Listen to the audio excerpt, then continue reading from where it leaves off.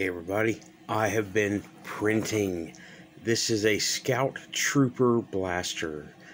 I forget the name of it from Star Wars universe, but Scout Trooper blaster.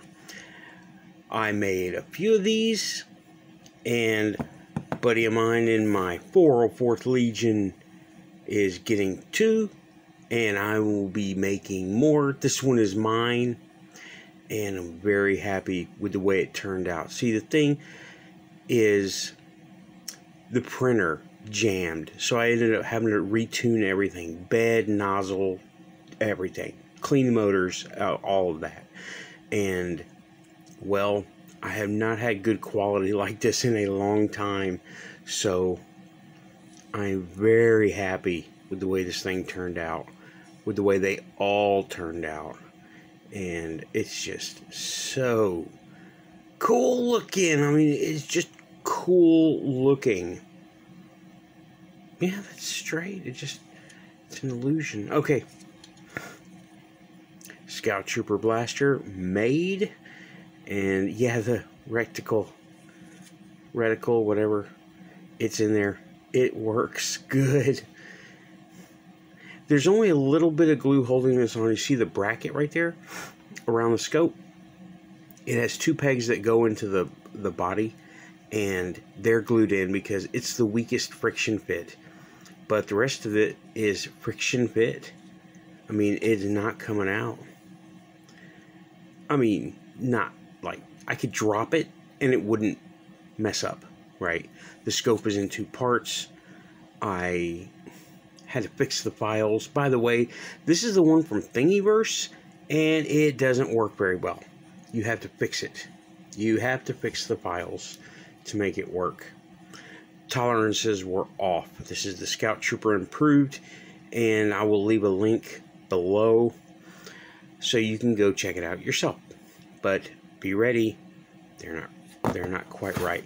It is a small little thing, and I modified it. See, there's a hole right there for a future trigger. It doesn't have one. It didn't come with one.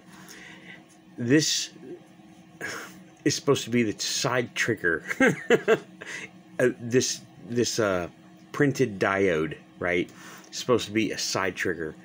But I might take advantage of that later and put like something under it to make it squeeze like a button. But until then, I'm happy with it, and this looks so good. So many people complain about the 3D printed lines and stuff. Look at that sheen. That is really nice. You get that glistening effect.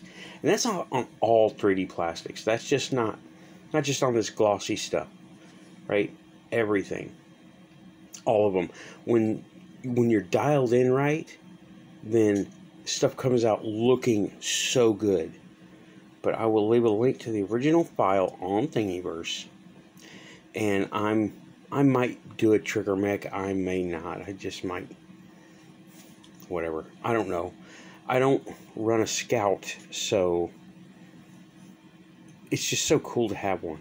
I got asked to run one, and I did. And I was like, wow, this really is cool. I've done a couple of these before, but that was like years ago when the printer was not in tuned up shape like it is now.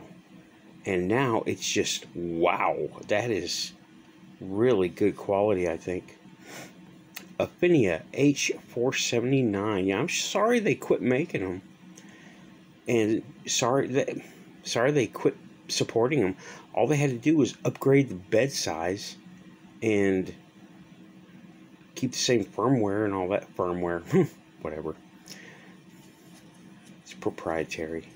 But yeah, this thing came out so super slick. Okay, that's all for this one.